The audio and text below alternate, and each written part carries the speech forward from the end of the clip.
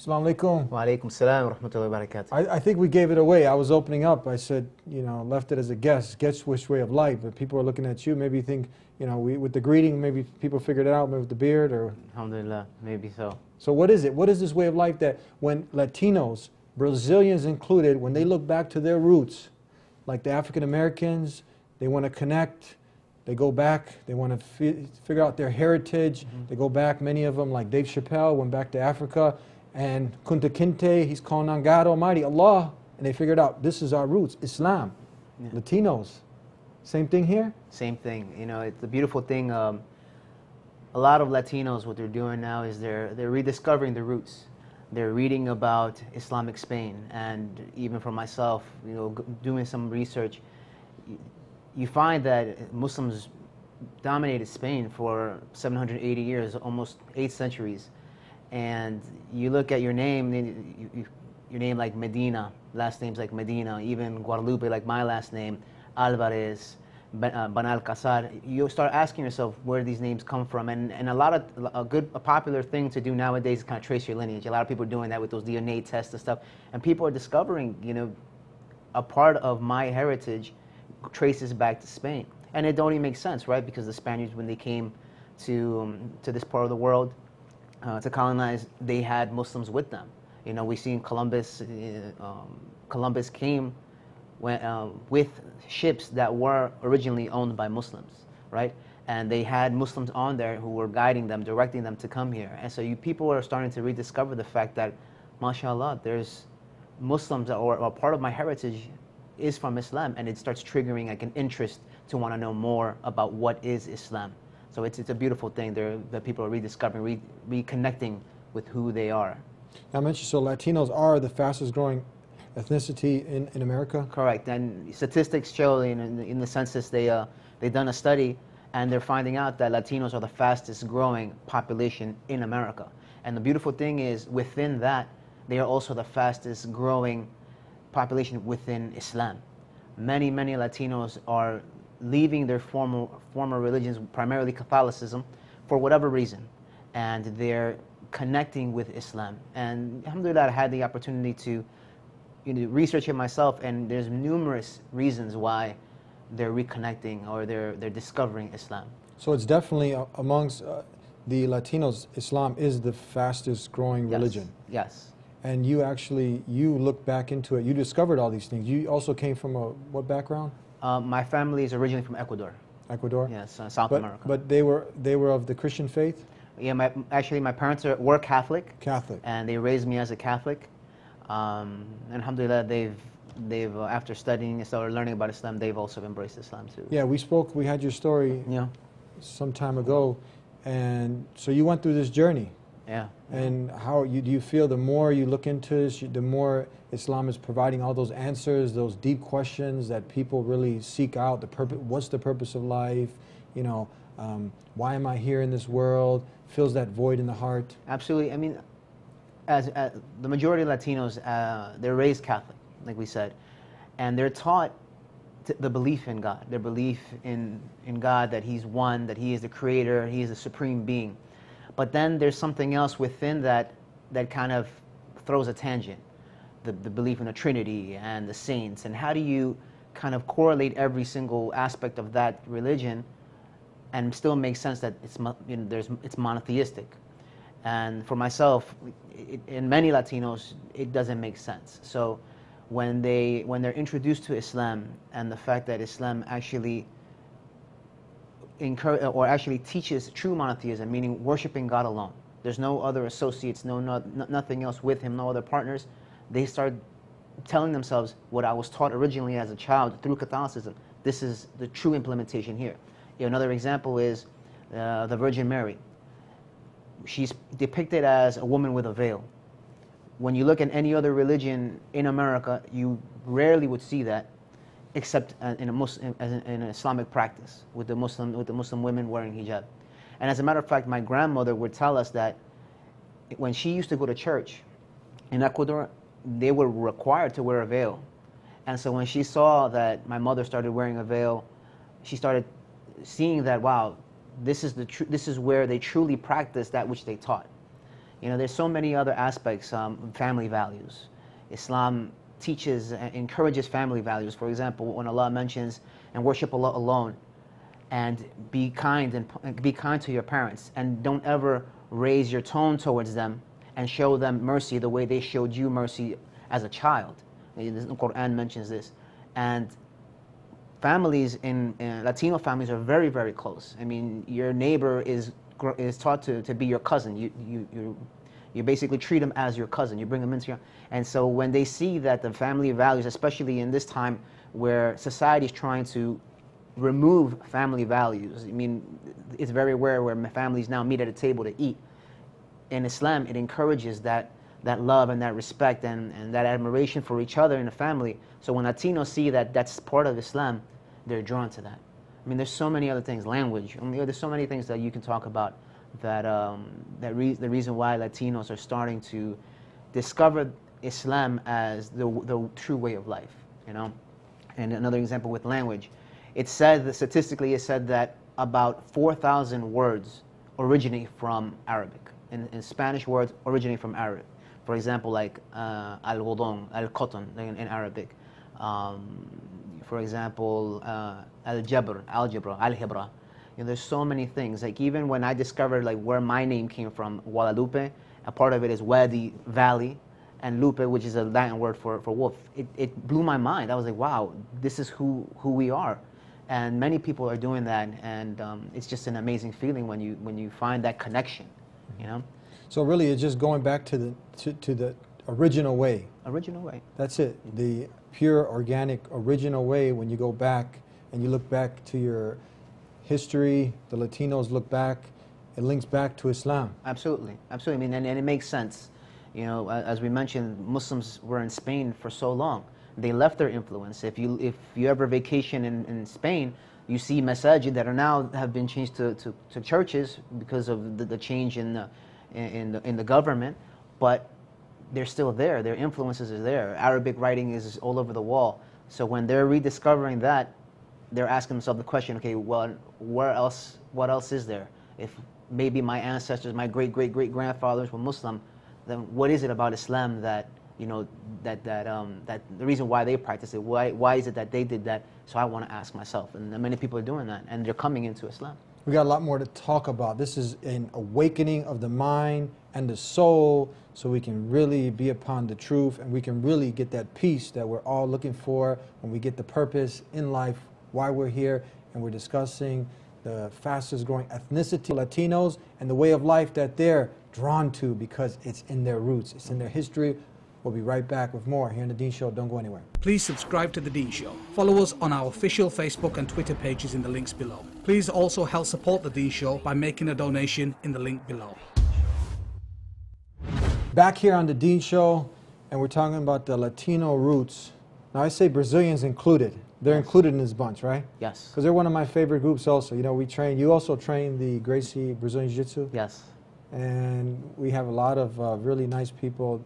They're also Latinos, the Brazilians. And there was actually an interesting picture. Health Gracie, you've heard of him? Yes. People are seeing it right now. He's actually in a thobe, and he's in front of a masjid, and it says he's seeking the blessings of God. Yeah, and I've gotten a chance to talk with him. He's a fabulous individual. And some people's faces, you know, it just lights up. It's like the fitra inside that God has placed in all of us, right. That spiritual chip. And when God's name is mentioned, you talk about the pure natural way, because Islam is it just makes sense. Worship the Creator, not the creation. You're not worshiping any of these saints, dead people in the ground, doing these strange superstitions, weird stuff that push people away from religion. Right. Correct? Absolutely. So they get drawn into this. Do you also have this experience? Absolutely, and this is one of the reasons. It's a big reason why Latinos are embracing Islam. You know, it's that direct connection. There's no in between. There's no intermediary. You know, there's no asking other people for help, and you know, for example, confession and stuff like that. So many Latinos, when they discover the fact that it's just you and God, and you can ask Him for whatever help you need, you know, you can ask Him for forgiveness, and it's just direct. Your forehead on the ground, and that's it. That's what people are looking for. Latinos are a big part of that, because they have that sense of faith. They have that sense of faith from their upbringing, and the fact that they discover that there isn't any need for hierarchy. You don't need to be a scholar or a leader of a masjid or of a mosque to have that direct connection. It just be me and you, the normal guy, having that direct connection, that deep rooted connection. It's a satisfaction to the soul, for sure. That definitely connects. Now, did you also, some people have an infinity now, a deep love for Jesus, peace be upon him.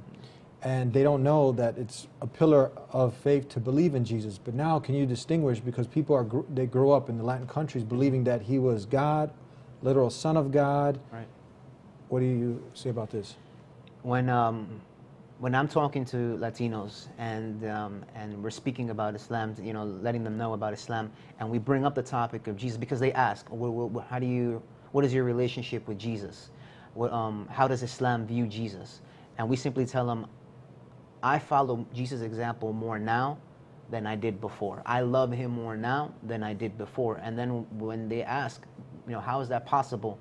And we share with them the story of Jesus from the Quran, from the Islamic point of view, and they see that there is a correlation with what they know, it draws them in. It's an attention grabber. It draws them in and wanting to know more. And especially when we explain to them the fact that we believe that Jesus was a messenger and prophet, and we clarify from our point of view the understanding of this concept of the Trinity. As Muslims, we don't believe in that because we don't associate Jesus as part of God or one of three. We believe him as a man who came with this message, just like all the other prophets and messengers. And for the mind, it's simpler to grab. It's just an easier concept to understand. And they begin to, because they already have that love for him, they realize Muslims also have that love, and they actually play the part, you know, and so they begin to draw more into that aspect and learn more about Islam. There was a famous football player, soccer player, that just accepted Islam, and he gave his 13 reasons of why he became Muslim, and he said Islam actually guided me. Well, he actually, what he said exactly, what was it that Jesus led me to Islam. That's what it was. Jesus led me to Islam. So then he gives examples when Muslims see each other, they greet each other, how Jesus greeted, with peace be unto you. Right. The example you gave of his mother, Blessed Mother, wearing the veil. Yeah. And more so the worship of only God alone. That's also in the Bible. But then someone says, why don't I just follow the Bible and just leave off the things that I don't like from there and stick where I'm at? Right. When it comes to the way I tell people, and I had this conversation actually with a coworker the other day, is there's no doubt that even Christian scholars will say that the Bible historically is not a proven fact. It hasn't been preserved just the way the Quran was. Had many authors, and sometimes you don't even know who the author's name was. So for someone, an individual, to take that book and say this is an authentic book, it's very difficult to. And no Christian scholar will admit to that fact. They say it's just divine inspiration, divine words. It's something for the soul. But we don't want just something to have that's based on faith. We want something that's concrete too, that's based on facts. And with Islam, you get best of both worlds. It's a matter of having faith, but you also have the factual point that gives you that surety that this is a religion from God and it has been preserved. And a big example is the story of Jesus, the story of Mary, Moses, and all these historical figures that you find in Latino religions, whatever faith they follow, they find that, and they begin to ask themselves, well, let me look into Islam. And alhamdulillah, many are accepting Islam. It's the updated version now. Updated. It's just the continuation. It's, as some people say, it's the last chapter, right? It's the last end of it, and it's a clarification for those questions that many people have. Yeah. The common person will ask themselves, you know, well, what about the Trinity? How do you explain that? And if you're left just with someone telling you, well, you just have to believe, for me, it's hard. Like I can't just believe if. And I used to tell myself, if this is God's divine word, His religion, the religion everybody's supposed to follow, the universal religion, then why is it so difficult to understand? Why isn't it just clear cut? When you look at Islam, alhamdulillah, it's, you know, 1 + 1 is 2, 2 + 2 is 4. It's clear. It's the way it is, and many people who give themselves the time, who open their minds and hearts to it, they will understand that fact. It's the way of life that has no more updates to it. It's No been, more. you know, you get the seal. phone, the iPad, it keeps updating, Right. and if you want to go back to a prior version, you can't even use it anymore. Right. But Islam, there's Islam no is more the update. seal. It's the seal. It's the seal. It's That's it. It's it. But and it's a beautiful thing. And you know, one great thing is for many Latinos is that there's a balance. You know, Allah mentions in the Quran that verily we have made this nation a balanced nation. So there's no need for you to be a specific title, have a specific title, like for example, a priest or a nun, to have a level of religiosity. You know, you don't have to go to extremes and abandon the world to be very religious. No, Islam, it teaches us balance. And for Latinos, when they realize, wow, I don't have to be extreme in my belief, I just have to worship God alone and do what He has commanded, my 5 prayers, my fasting, pay if I can, the charity, make Hajj, you know, if I can, make the pilgrimage if I can.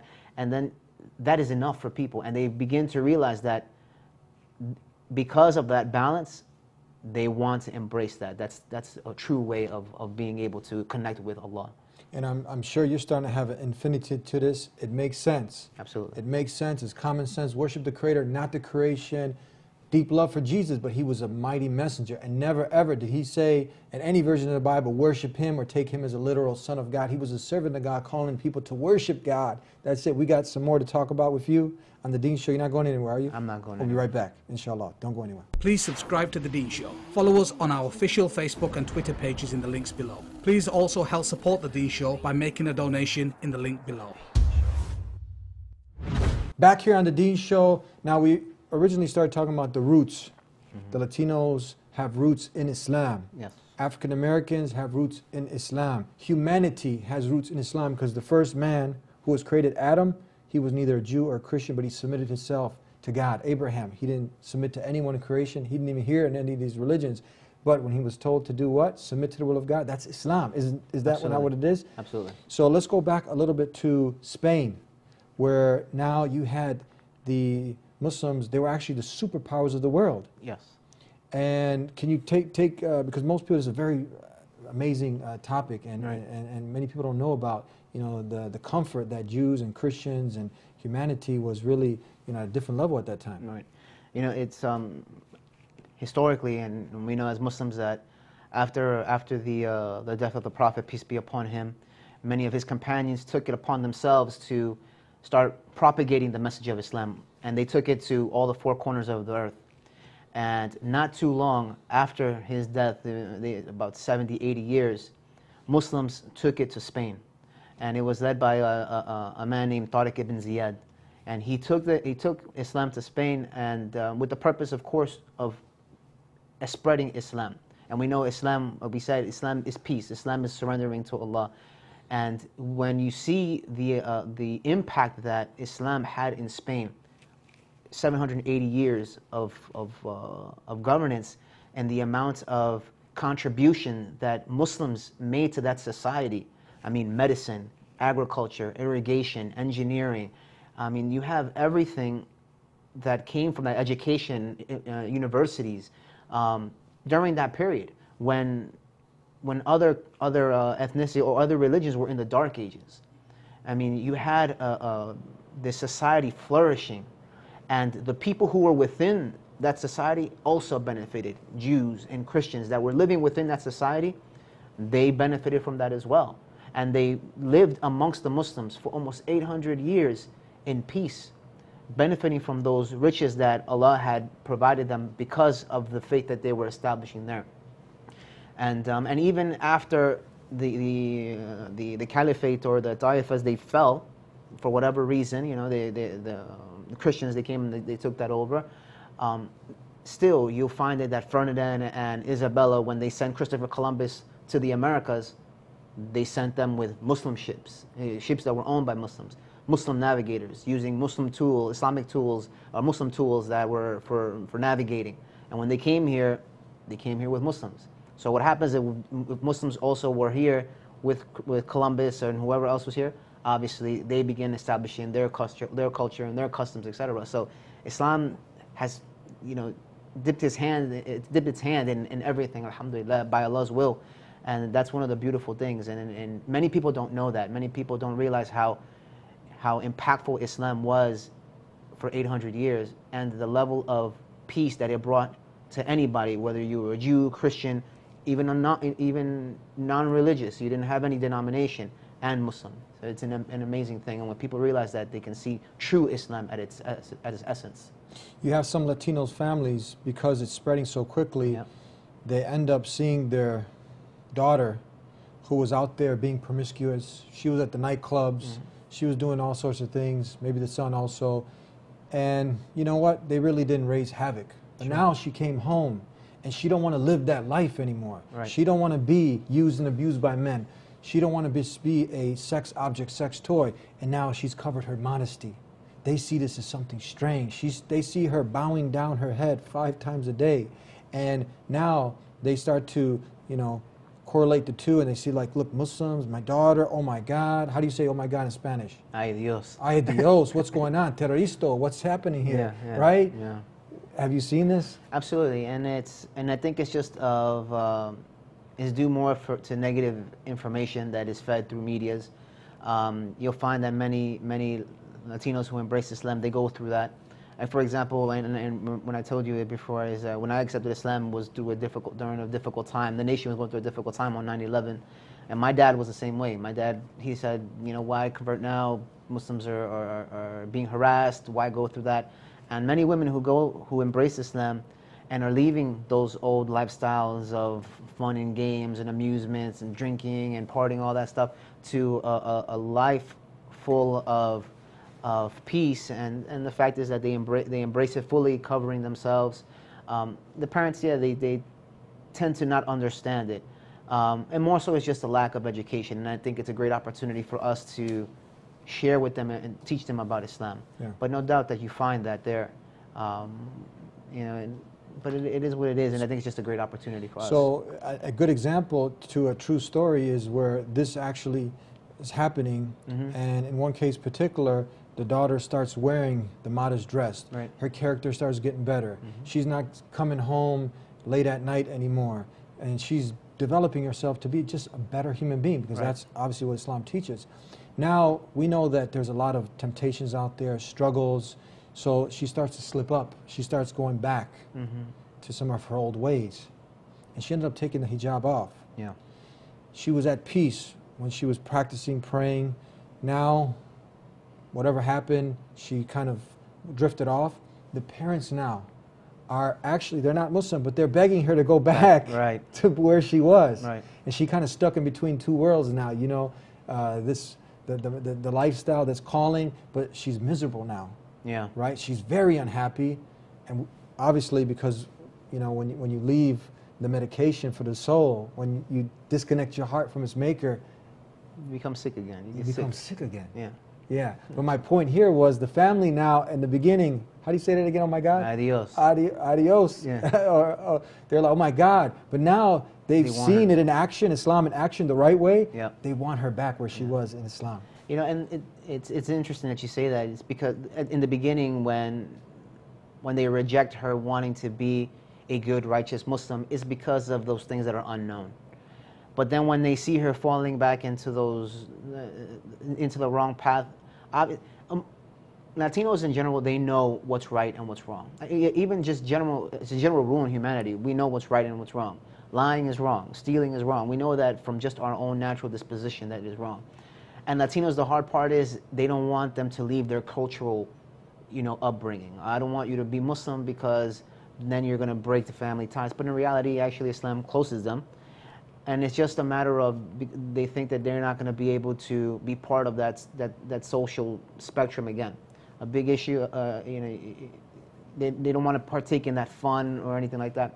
And it's amazing how a family member or family members, when they do see them slipping, they like put them back on check to get back on the right path. You know, and again, I think the most important thing in this opportunity for the sister and for the family is to have other Muslims, Latino Muslims, share with them about Islam, you know, teach them about Islam so that a situation like this doesn't happen. You've seen families kick their kids out because they embrace Islam. But it's an opportunity for us to open those doors of communication, educate people about what Islam is, and hopefully make sure that, you know, things like that don't happen, you know.